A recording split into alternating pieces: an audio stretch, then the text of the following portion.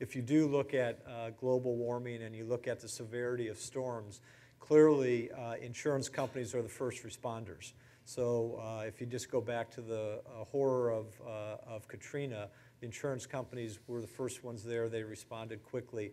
Any type of increase in severity around storms and things that we're starting to see through global warming really increase the exposure that we're going to face as an industry, and all of us are going to face as humans across the planet. So this is something that is very important to us as individuals, as members of society, but from a business perspective, it's absolutely essential because those changes are coming, and the impact of those from an economic standpoint to the industry, but of course to all of us as citizens, are significant. A sense of scale. I assume at the moment this is a relatively small segment of your business, but can you give us an estimate of about how much? Yeah, it's probably right now from a percentage basis, it's on the commercial business, I would guess, and I should know this exactly, but I'm going to say we're probably around about 5%. So Okay. it's small but growing. So it's probably a little less than 5%, but it really again is when you look at these businesses and the folks on our team who really deserve all the credit for this.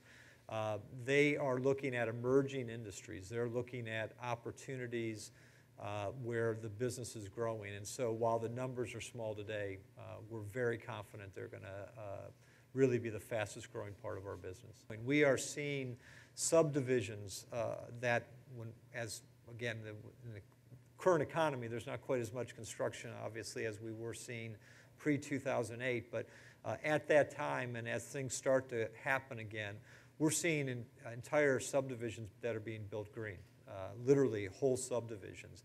And so the opportunity in the personal line space is happening as well. Right now, it's primarily a replacement opportunity is the biggest opportunity in that space. But you can feel the tide changing.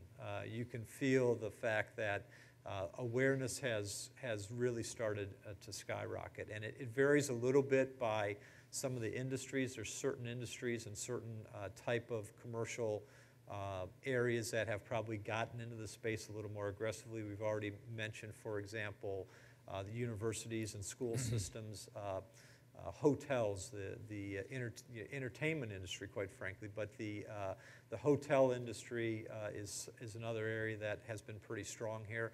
And so we're starting to see that shift from us having to push these products to quite a bit more on what I would consider the pull side. The best way to move this issue forward is for businesses to step up to the plate and take the initiative.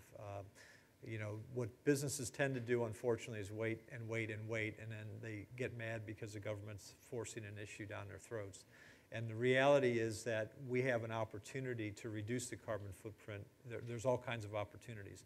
And the thing that makes me most frustrated is that to do those things, they're not only doing the right thing, but they're good business sense, and quite frankly, they're good for society and your employees who care deeply for the most part. I know they do at Fireman's Fund, and again, have a passion around this, like to see that happen. So I think it's really disappointing to me that we haven't made the type of progress, and I realize the economic recession's been tough. We have to be fair about that. It's tough to make some of those investments and make some of those decisions in these troubling times. But at the same time, you've really got to have a long-term vision and not be worried about quarter-to-quarter decisions. And these are the type of decisions that will pay larger benefits in the future. And if we just raise that awareness a little bit, I think our chances of having some success in this space become significantly greater.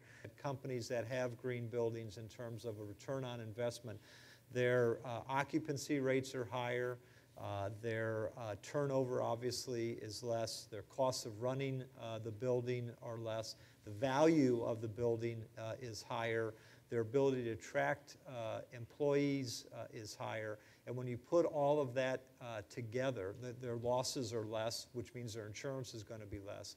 And when you put all that together, the ROI on this is positive. We're in the business of protecting risk. We protect people, homes, automobiles, businesses.